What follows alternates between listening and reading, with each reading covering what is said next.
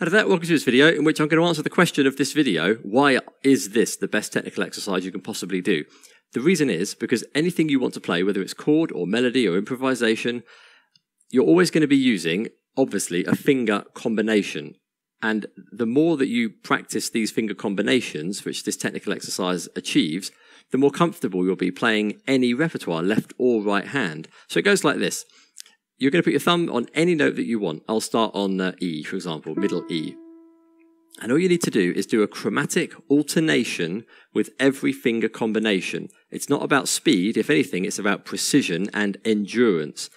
I might have mentioned this before in other videos, but this video is specifically about this because I'm going to show you some variations as well in terms of rhythm or dynamics, timing, all these things. So E on the right hand, thumb. You're going to take each finger individually and alternate. So first one is going to be the index finger, and you want to go to your natural stretch without pushing it, because you'll never play further, ever, whether you're playing a chord or a melody, you'll naturally never play further or have to play further, because all music was written by a human hand, from, in my case, the E to the C. It might be the B for you, it might be the B flat. The hand size does not matter. Everyone's hand is different. And you just want to get used to doing this.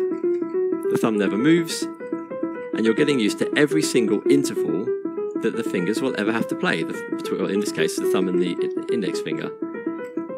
And that's it. That is literally it. But you want to do it for 3 minutes per combination. So you've done the thumb and the index. The next one will be thumb and middle finger. It's natural stretch for me. It can go beyond it. It can go up to even the E, but for me, a comfortable stretch would be up to the D. So that's all well and good. Try and make it steady and all the same volume. It's not about speed, it's about precision and endurance. Now, don't just do it in one octave, do it in different octaves, because if I do that down here, I can't at all really comfortably reach the E to the D at all, because my wrist is twisted. I can only comfortably get to maybe even a B here. That's the most comfortable. So try it in different places, whereas up here, going off the screen, I can even here, I can comfortably reach the octave, and it just feels completely fine, whereas here, it didn't, because the wrist is twisted a bit. So try it in different octaves. So you'll do that with the thumb and the index, you'll do it with the thumb and the middle, you'll do it with the thumb and the ring finger, but you don't need to start next to it, like on the F, because that will never happen. You might want to start a third away, or a minor third, on the G perhaps, because that's possible in real music.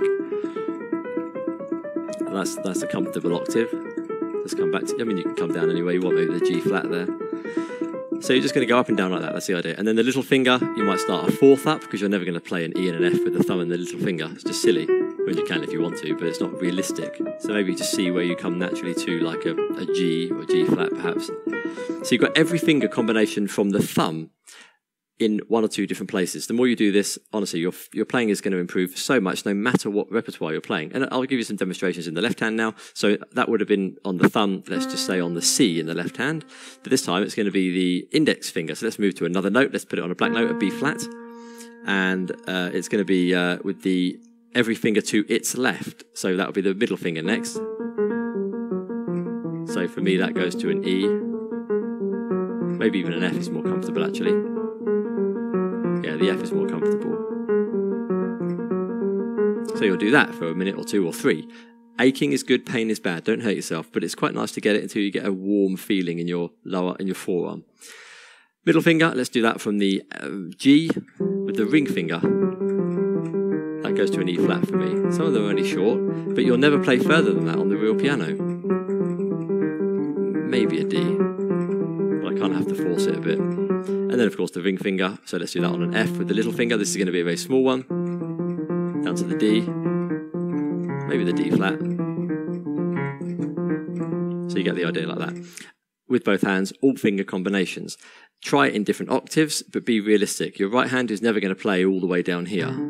So it's kind of a bit pointless. And same thing with the left. You're never going to play your left hand all the way up here. It probably isn't going to happen. Probably. I mean, you can do it for an exercise if you want to, but just kind of be realistic. The right hand and the left hand can both be in their comfortable octaves. So the right hand will be middle C, the left hand will be the octave below, plus the octave below, and the right hand will be middle C octave, plus maybe 2 above, which is quite realistic, which is quite nice. Now, you can have some variations of this exercise. So one of them you might do with dynamics. So I'll just do it again. I'll just do it simply with the index finger. And so you'll start quietly, of course, and you'll get louder. I don't know if it's going to come out, but I'm playing really soft, and I'm getting louder, but I'm not changing speed. I'm just playing it harder, but I'm not speeding up. Sometimes people, if they play harder, they suddenly speed up, which is not right. Maybe use a metronome. Soft, a bit louder, a bit softer. So you can use it as a dynamic exercise, which is really, really good. Another one might be a time signature. So you might do it in a kind of, let's just say 3/4. So you're just going to feel a 3/4 rhythm. So it's going to kind of go 1, 2, 1 and 2 and 1, 2, 3, 1, 2, 3. So you're going to get a weird fingering combination, but it's a feeling. So it's going to go 1, 2, 3, 1, 2, 3. I can't do it and talk. 2, 3, 1, 2, 3, 1, 2, 3. And you'll emphasize beat 1 each time, for example. So 1, 2, 3, 1, 2, 3. You might do it with 5. 2, 3, 4, 5, 1, 2, 3, 4, 5, 1, 2, 3, 4, 5, 1. So it's in a different place each time. A bit more brain power required there, but it's quite useful. You can even do it with a bit of swing, a bit of rhythm, any rhythm you want. So let's just do another one with the left hand, maybe index and middle finger, and I'm feeling a kind of swing. So I might kind of go, what did I say? Index, middle and index. So I might kind of go.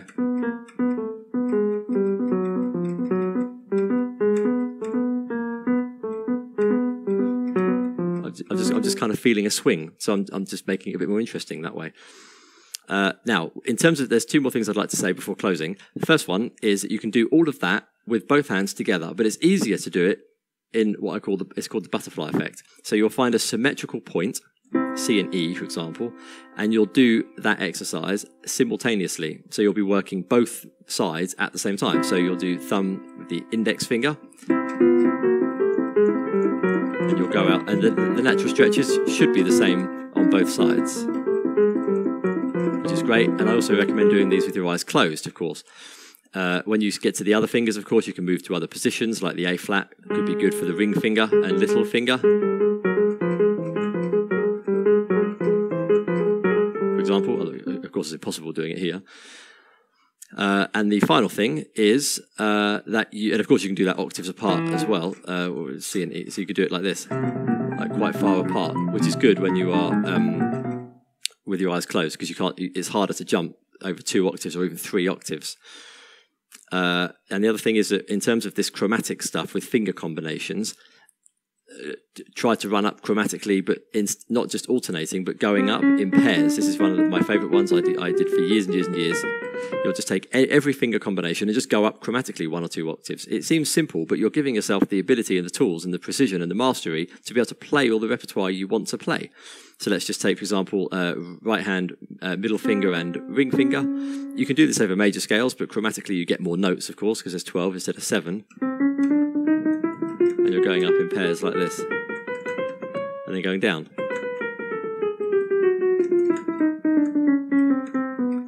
With all the finger combinations, you can do them hands together. You can do different, like for example, left hand ring finger, middle finger. Right hand might be index and middle. No, index and ring. What was I? Yes. There's a bit more brain power involved, but it's really great to be able to do those kind of things. Find your natural limit. It's not about speed, it's about precision and endurance. You want to do this for 5 minutes until it just becomes so comfortable. Jump up to another octave and do it up there. That's the idea. The more you do that, the better you're going to get. And that's it. As always, likes, comments, subscriptions are always welcome. Have a look at my video management website, Water Pianism Sideris, Pat's Patreon, all my playlists, and I'll see you in the next video. All the best, and bye for now.